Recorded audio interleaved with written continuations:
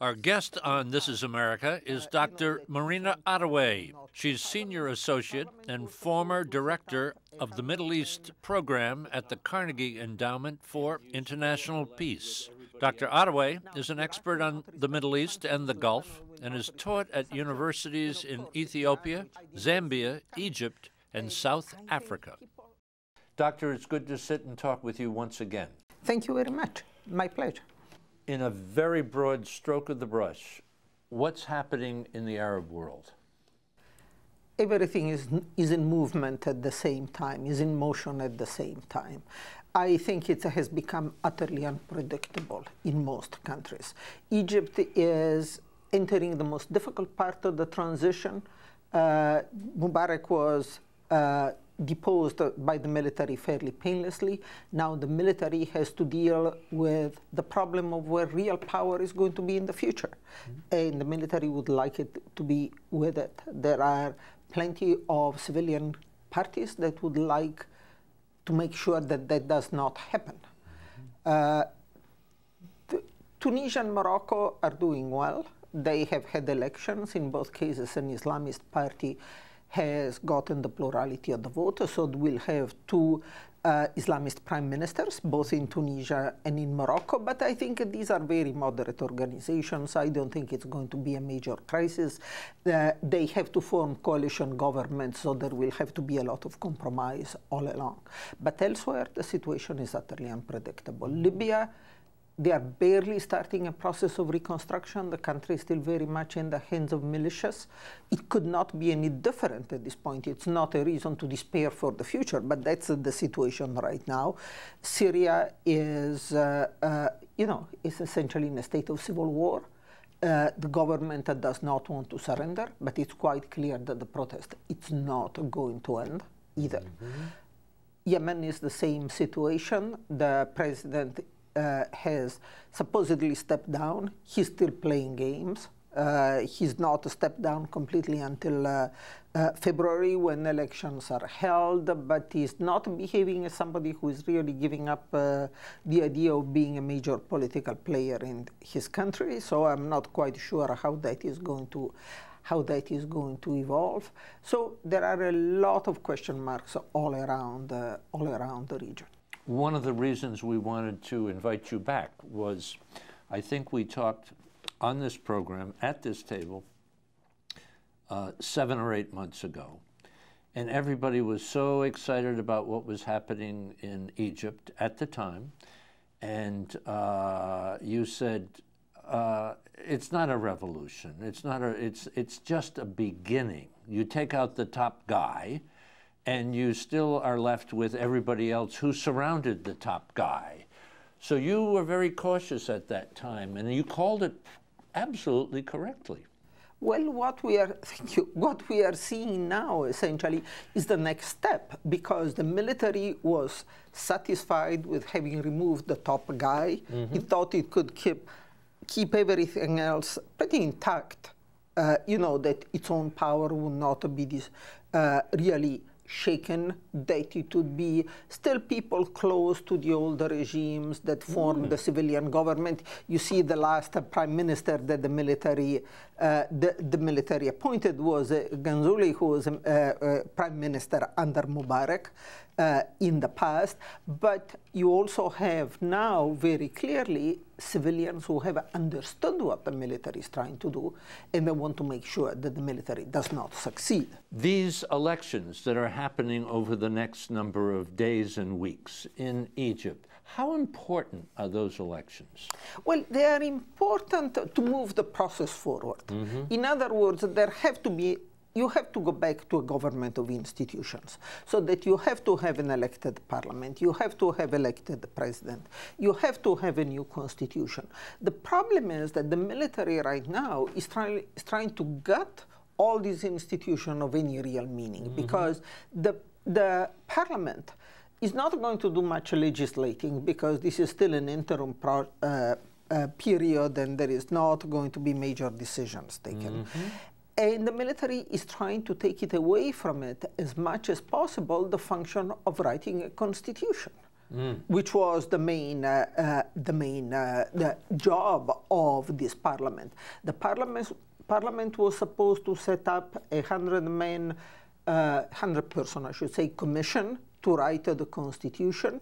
The military has come out with a proposal which is not clear whether it's still in force or not. It's very murky.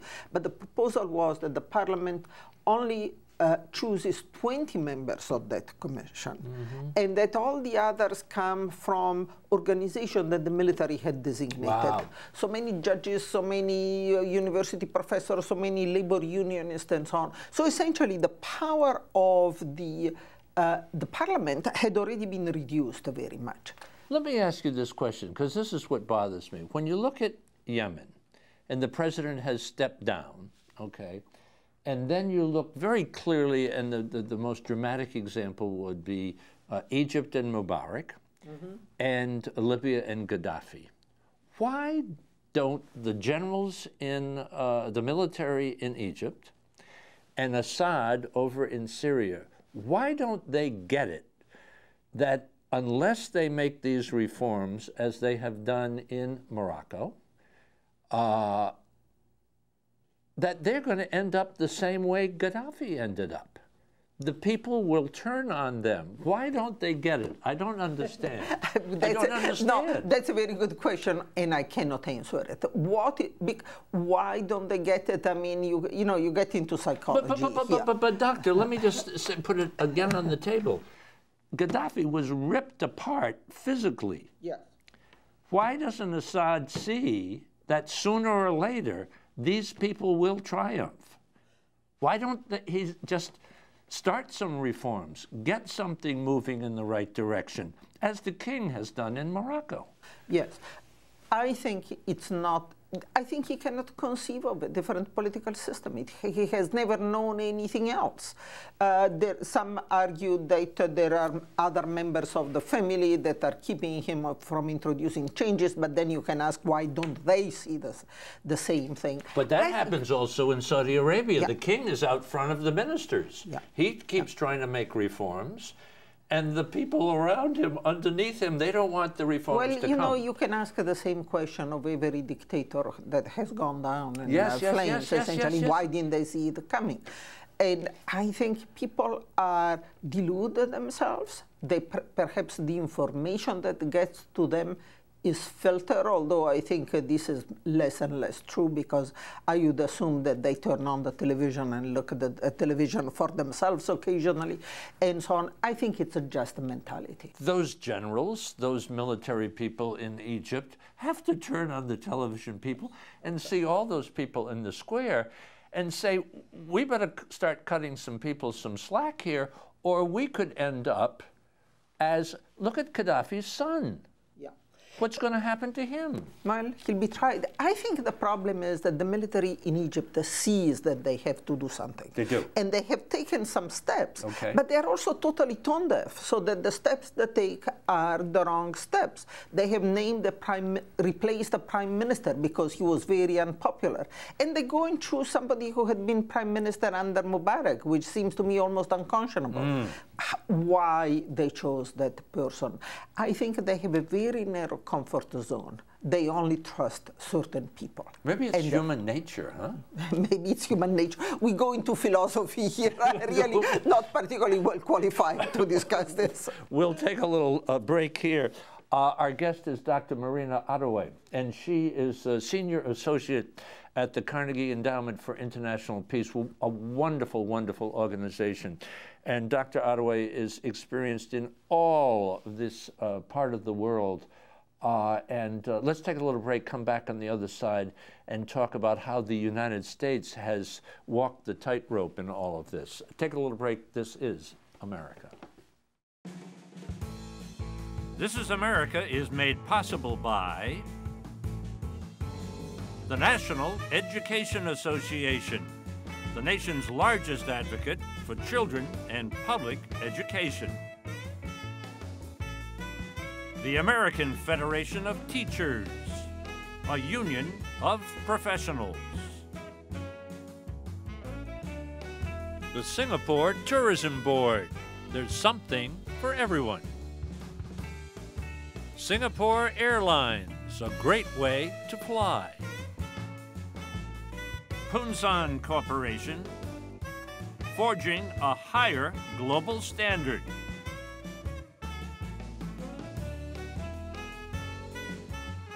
The CTC Foundation, AFO Communications, and the Rotendaro Family Trust. The Arab League got involved. Syria, Yes. sanctions, huh? Yes, and this is extraordinary, and I think it's a story that has not been well understood in this country. Please. Because what we get a lot of saying, well, what is the Arab League going to do in the end? You know, sanctions are not going to work, and then what? That's certainly a valid question, but the real story here is that the Arab League, that is a bunch of Arab leaders who have always defended each other in the past, has come out strongly condemning one of them, one of their own. And what indicates to me is they realize that they get it, that they understand that the public mood is such that they cannot be seen to condone the excesses of the Assad regime, and they have to do something. And this is, I think it's the first time it has ever happened. So they have suspended them from membership? They have suspended Syria from membership, and they have imposed sanctions. And those sanctions are pretty strict.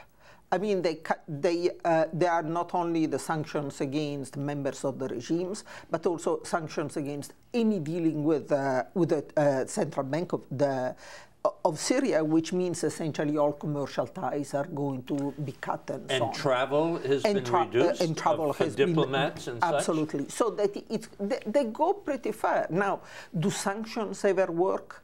I think the lesson of history is that sanctions have limited effect. But when you have an organization of 22 countries, the Arab League, coming out so dramatically and forcefully against one of their own, that's a big step. It's a big step. The condemnation is quite clear. The symbolism of the gesture is very important.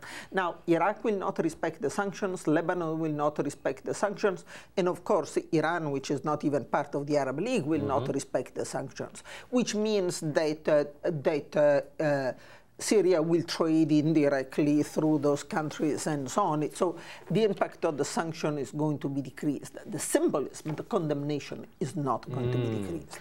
Let's talk about the United States and how the Obama administration has handled this walking on a tightrope.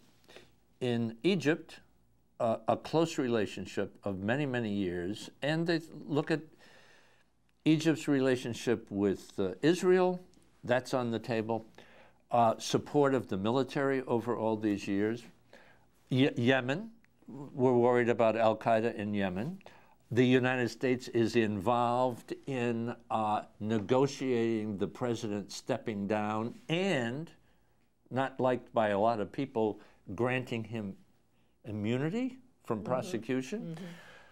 Saudi Arabia and Bahrain, this report is now out talking about all the torture and horrors there.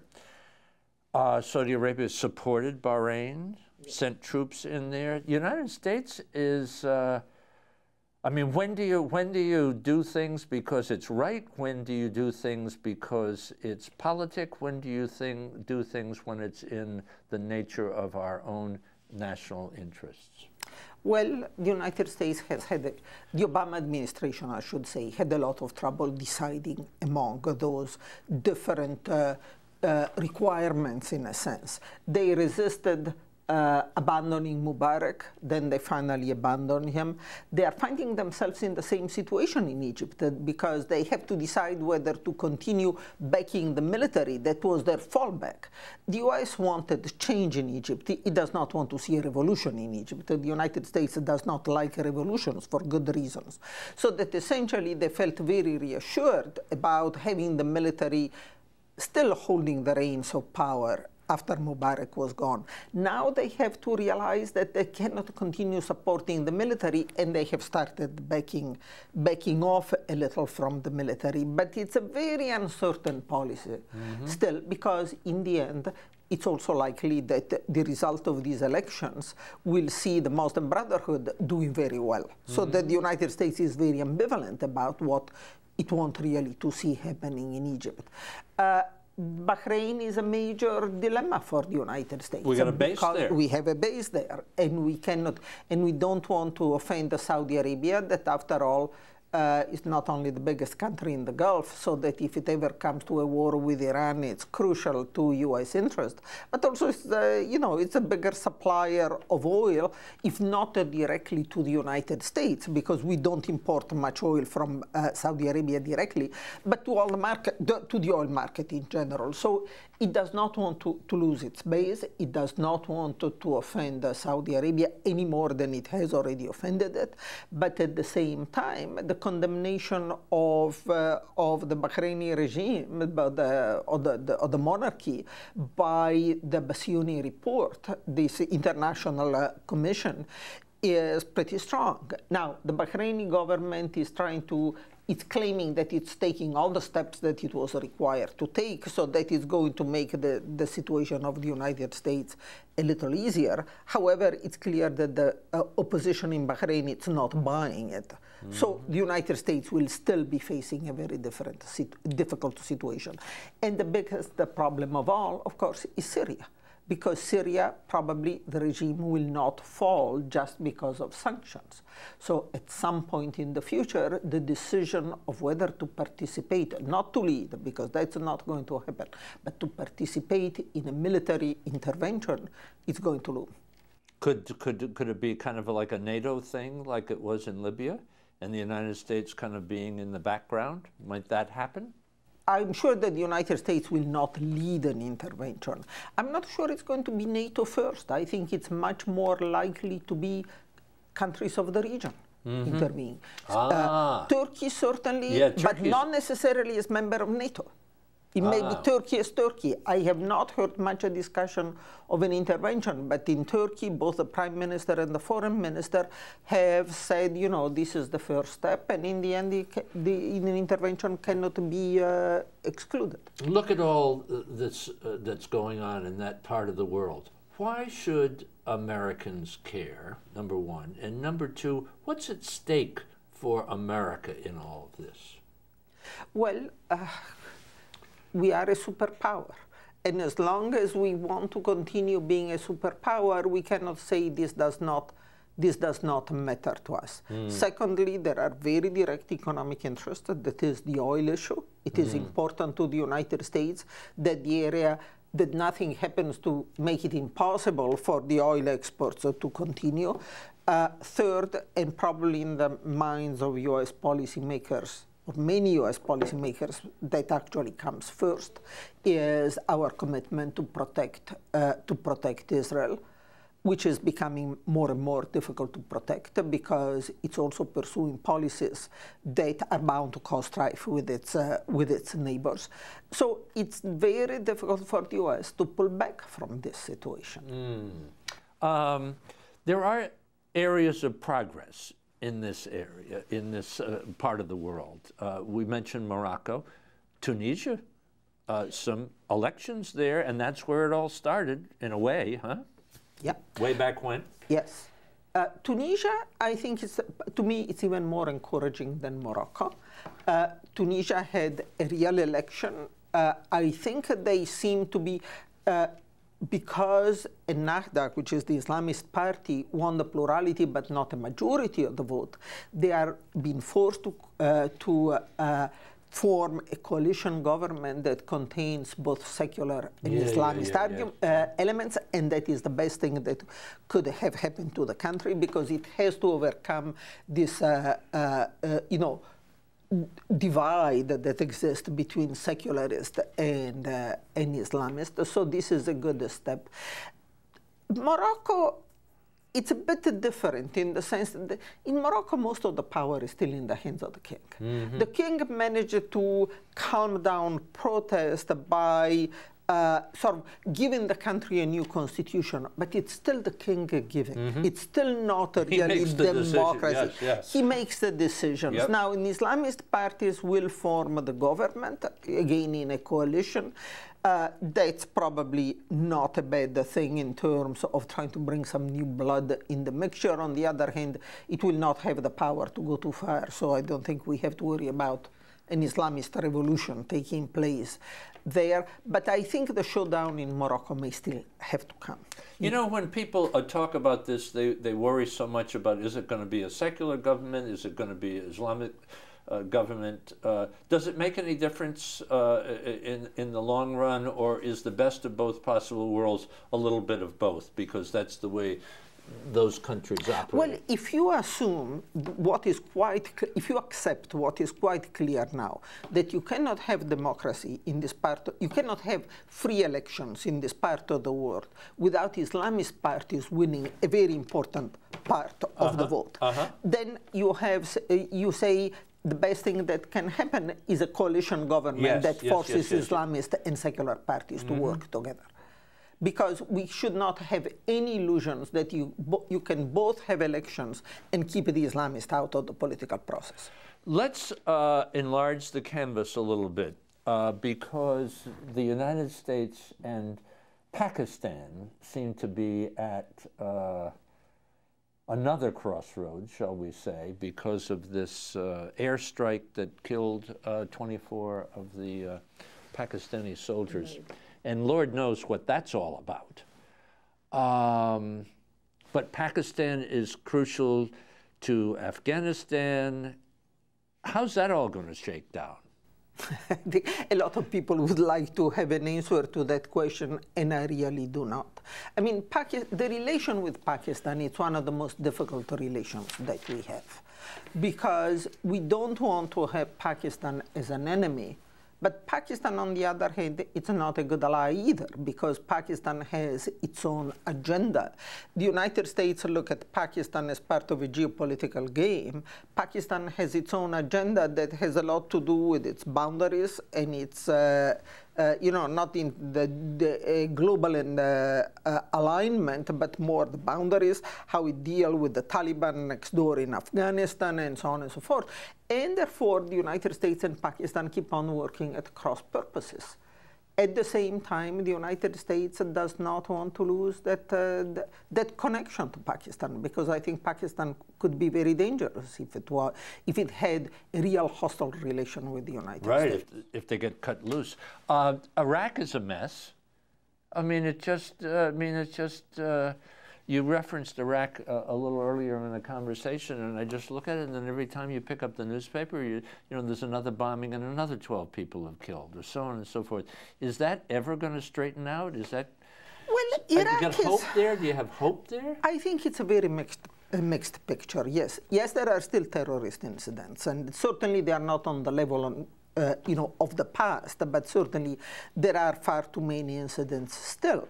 On the other hand, Iraq is muddling through in a sense. It's not a democratic system, but it's a very pluralist system. Most of the groups have found a modus vivendi, the Shia and the Sunnis and the Kurds and so on.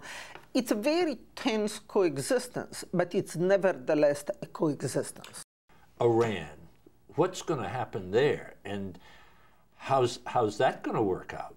Well, certainly Iran is not giving in to the sanctions. The sanctions are not forcing Iran to desist from developing nuclear weapons, so that it's going to continue.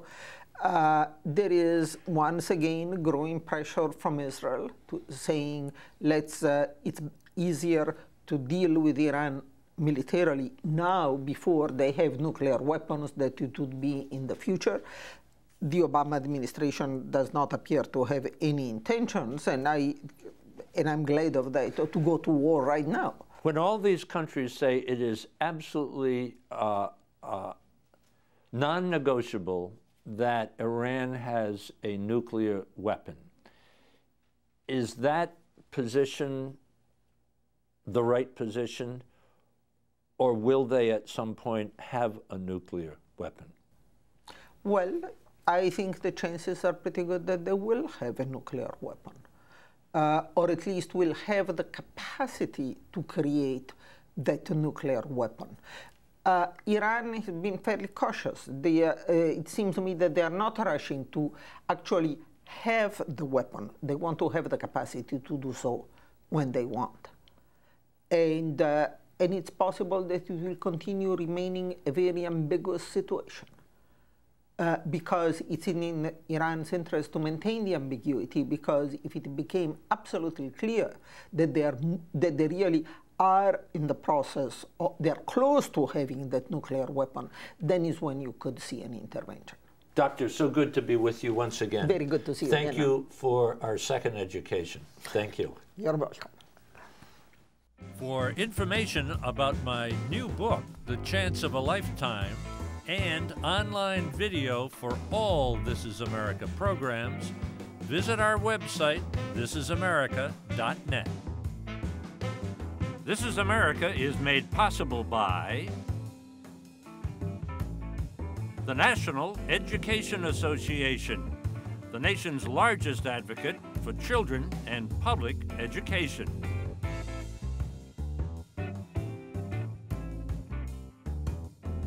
The American Federation of Teachers, a union of professionals.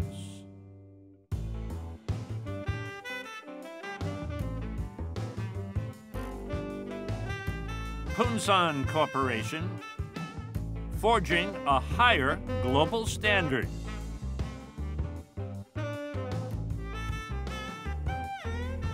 The CTC Foundation, AFO Communications, and the Rotendaro Family Trust.